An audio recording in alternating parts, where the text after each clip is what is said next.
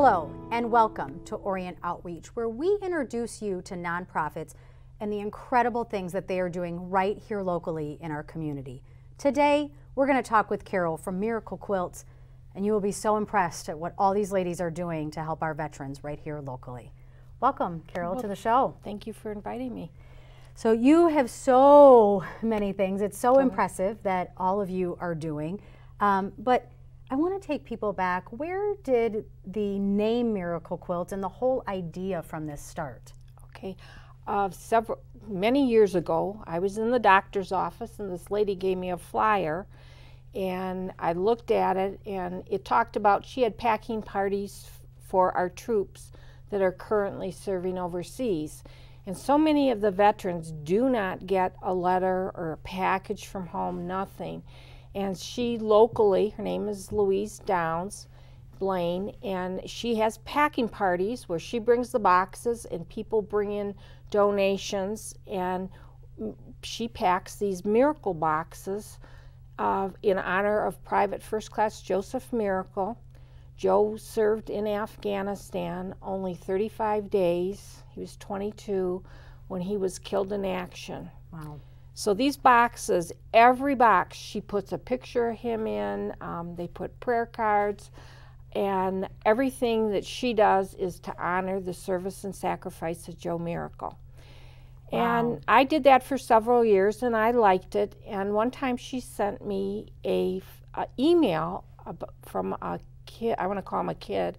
He was 21. His name was Adam Levine from Louisiana. He ran over a bomb, and their Humvee was totally destroyed. He lost his sight and literally half of his face. And I couldn't stop thinking of him. I get up in the morning, and that's the first thing I would think about. Well, I contacted his father and said I'd like to make a quilt for him. Because had you been quilting? Yeah, I've been quilting many years, and I just know the comfort and the feeling you get when you get a quilt. And I just want him to know that somebody from up north is thinking about him. Yeah. And well, I still went to the packing parties, and then I said to Louise, I'd like to start my own branch of quilting, because I know women, if you start quilting, they will come and they will help you. Well, the biggest thing was trying to find a place to quilt. You need outlets, you need electricity and good light and tables. Well, at that time, she was assisting a veteran from that lived up at Independence Village, and she says, why don't you approach them and maybe you could get the seniors involved. And that was 10 years ago. Where you went to Independence Village here in Oxford. In Oxford, and approached the activities director, and I said we could make it an activity for the seniors that live there. Yeah. And again, we can accommodate according to their ability.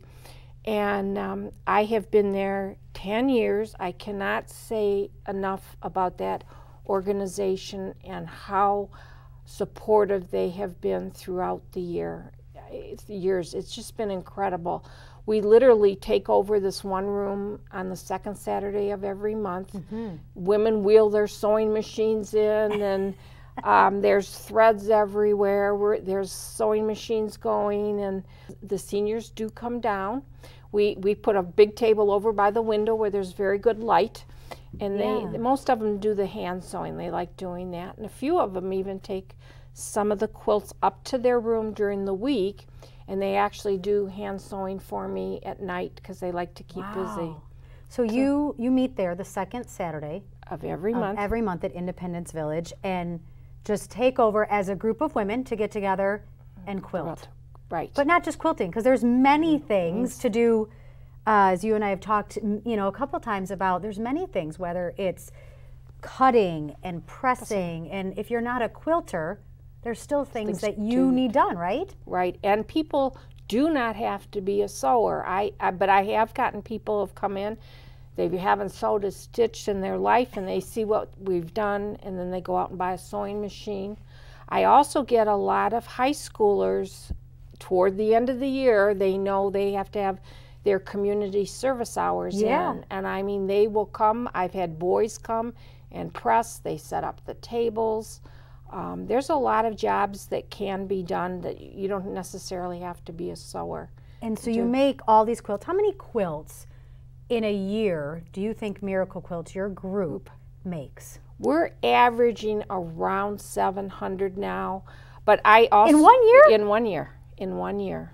And they can be from lap size. We do a lot of lap size, especially for the older veterans that are confined to wheelchairs. We do twin size. We take anything. People will make a quilt. Maybe they made it for a loved one and the loved one didn't like the colors. They said, they'll ask me, do you want this quilt? And we will take it. Wow. And I give them my word, whatever they've made will definitely go to a veteran or their family member. So these 700 quilts, though, that you make, you have a beautiful show at Independence Village, and it's coming up in a few months when it's warmer, but Right. June 13th, correct? Correct. And what does that show entail? What is it free to the public to come? It's absolutely free to come in the door. It's more of a showcase to show people what's been going on all year long, and people every month I might get 40 or 50 quilts in on on one of those Saturdays. Well, sometimes people aren't there to see because we do a show and tell, and people want to see what has come in throughout the year. We also have a quilt raffle. The quilt this year is beautiful. It's very summery spring quilt. It was handmade by one of our members. And we also have a garage sale for sewers, quilters, and crafters. And it's our biggest fundraiser of the year. People don't realize these quilts, the cost of cotton has gone up like maybe 75%. Yeah, how much for you, since you do 700 of them? How much does one quilt cost? If you use quality fabric, I would say a twin size would be about $150. Wow. For the fabric, the batting is what goes in the middle of the sandwich and the backing. And it's getting very pricey, but we are very economical. We don't throw anything away. So if we have leftover scraps, we use those in scrappy quilts. Wow, and all those quilts, those 700 quilts, where do they go? Because I know you ship them all over the world. So where do all these go, and how do they serve, again, because it's a giving quilt. It is a giving quilt. Most of them go to Walter Reed National Military Medical Center. Walter Reed used to be in Washington, D.C., but they now have moved everything over to Bethesda, Maryland. And in fact, next week I have a SUV load going down. That car is going to be packed to go.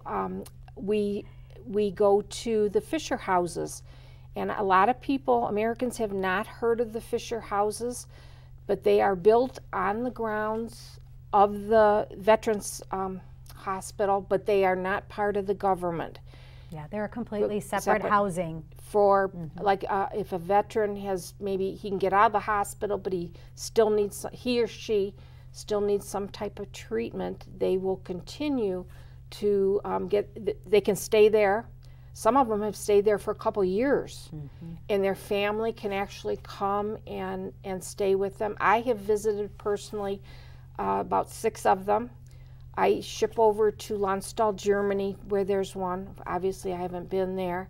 And we are getting one in Ann Arbor, and it's supposed to open up in June of this year. Wow. So when these quilts get delivered, and I assume that you've personally hand-delivered some of them, or how is the reaction from these veterans to receive one of your quilts or one of your group's quilts? It's incredible to pass them out. Sometimes the veteran will cry. Why are you giving me this? And we just say, because we want to say thank you for your service and your sacrifice, especially if they're in the hospital. We do a lot of local veterans. I'm in the auxiliary for the VFW 334, and I'm in close contact with the commander and the president of our auxiliary. If one of the local members, let's say he had a stroke or is suffering from cancer, I will give them quilts, and then when they go do their hospital visits, they will present one to a local veteran. We do the state of Michigan. I have done Battle Creek. There's a wonderful veterans center there, hospital, and they have a drug and alcohol center there. So when the veteran finishes or completes that program, they give him a quilt. Wow. I will go in. Wow. There's a veterans home over in Grand Rapids. It was established like 125 years ago. They love our quilts, and they give them to the older veterans. I go to Ann Arbor VA Hospital. It's one of my favorite days of the year. I have a wagon, and I fill the wagon up, and the chaplain and I go door to door and give the quilts out, and it's a wonderful experience. People say, how can you do it without crying? I don't cry then, but when I get in my car, it actually it hits you. It's so wonderful to give them out to the veterans. And sometimes they'll say, oh, my mother used to make quilts, or my grandmother, or whatever, and it means a lot. And when they start, they actually pet the quilts. They don't realize it, but that's the first thing they do, is they start feeling the quilt. Or you put it around their shoulders, and I tell them, you can feel the warmth of that person that has made that quilt. And you do so many other things. So you mentioned you don't waste anything. No, we don't waste a thing. Nothing. So other than quilts, even though the name is Miracle Quilts, I know your group does so many other things too to help the community, which truly, Carole, it's a blessing. I mean, you are a blessing. So tell me about some of those other things that you do for the community as well, and throughout the state. We, again, I'm in the VFW, and the White Lake VFW Post every year hosts a Thanksgiving dinner for the Detroit Homeless veterans, and they bring about 65 of the veterans out on a bus, and they prepare this huge meal for them, and at the end of the meal, they allow me to pass out. We make ditty bags, and a ditty bag is just maybe 16 by 16 with a drawstring. Whatever we can come up with, we'll do fleece scarves. We've done hats, clean socks. The Post will put in toothpaste and toothbrushes, hand warmers. St. Joseph's School down here in Lake Orion, they have right after Halloween, the kids bring in their unwanted candy. It's all perfectly good candy. I will take 2 or 3 Xerox boxes of that, and we put candy in those bags. And that then goes back with the veteran as they go back to their town. And I get to hand them out, and it's such a humbling experience, because here, to me, there's nothing spectacular in it, and they are so appreciative. Yeah. And then they also, at that Post, I found the group called Friends of the North Oakland County Veterans Court. And these are our veterans that have been in jail. Most of them are on the younger side, and I presume most of them have gotten in trouble with drugs and alcohol. And there's a group of veterans there that mentor these guys, and at Christmas time, they actually sponsor a Christmas party for their children. And so we make Christmas stockings, handmade Christmas stockings out of our fabric. We make quilts, we've taken scarves and hats. Wow. And it's so neat to see the kids actually come in, and they'll try the quilts on to see if that's the one that they want. So we do support them, and they support Miracle Quilts in other ways too. Wow. So, wow is not even, I think, enough of the word, but how do you keep all of this sustained and funding to make all these beautiful things happen? Well, funding, we hope people will come to our quilt show and shop the garage sale, and we have a craft sale. Those are my 2 biggest fundraisers. On June 13th. We don't have any big corporate sponsors, so anything like this where we can raise some money in our quilt raffle, 100% of that money goes into my account, and that is only used for the supplies in the upcoming year. And I am a very good shopper. I shop sales, and now I can shop some wholesale because Miracle Quilts is a 501c3. So, but even at wholesale prices, things are expensive. Sure. And but we are very good. I get a lot of donations. If people want, sometimes people hear about us and they'd like to donate. They can donate a Joann's card, or they can even go to Joann's and pick out the patriotic fabric and buy a few yards and call me up and donate it. And if someone wanted to come to the group on the second Saturday of the month at Independence Village, do they just come? Do they need to sign up, or is it something they can just show up and enjoy? They can just show up and enjoy. We do have a few sewing machines there available. Sometimes people have larger machines and they can't possibly carry them in. Yeah. So we have all kinds of equipment. I suggest they come around 10 o'clock. We show them where the coffee pot is and the goodies and where the bathroom is. And then around 10:30, I do my news announcements. I tell them where the quilt, what quilts have been given out this month. And then we do show and tell. People, whatever they've done that month and have completed, we all ooh and ah. And again, it can be like a veteran's quilt, a quilt for a man. I would say most of the quilts that come in, maybe 90% are for men, because that's what you see in the hospital. But now we are also supporting the pediatric ward at Walter Reed. Every month we send about 50 pillowcases down for the children in the ward or that are getting treatment. Like this month we sent Valentine. This next month we'll be getting ready for Easter and spring. And we also do Marvel and comic books, anything that a child would like.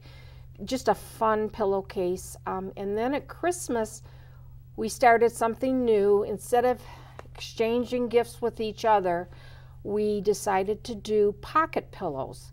And a pocket pillow is, we just make a pillow about 16 by 16. We sew a handle on, and on the side we put a pocket. And then we actually put a book in the pocket. And it was our first shipment down there, and they called me. They just raved about these pocket pillows. And I tell people, you don't have to go out and spend $15 on a book. You can go to a discount place, the dollar store or Ollie's, and put, even crayons and a coloring book or a joke book. So I've been busy, and since Christmas we've made close to 125 new ones. And they will be going next week to Walter Reed. I don't think they realize what's coming, because I have someone going down and their car is just going to be jammed. Packed. Carole, there is not enough words of gratitude to give to you and your whole group. With the group, there's so many people behind that work hours behind the scenes, cutting and organizing and helping me get things ready. Because if they do come to Miracle Quilts, we do have kits available. They don't have to go out and spend money on kits. We show them how to do it.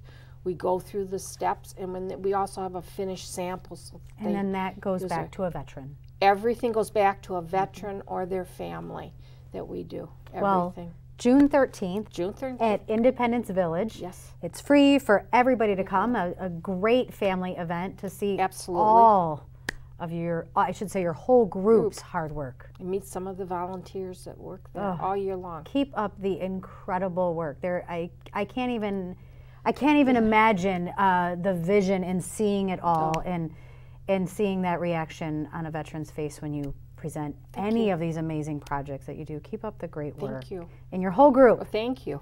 Appreciate it. Remember, June 13th at Independence Village, you can see these amazing quilts that Miracle Quilts is doing. Remember, if you take care of your community will take care of you. We'll see you next time.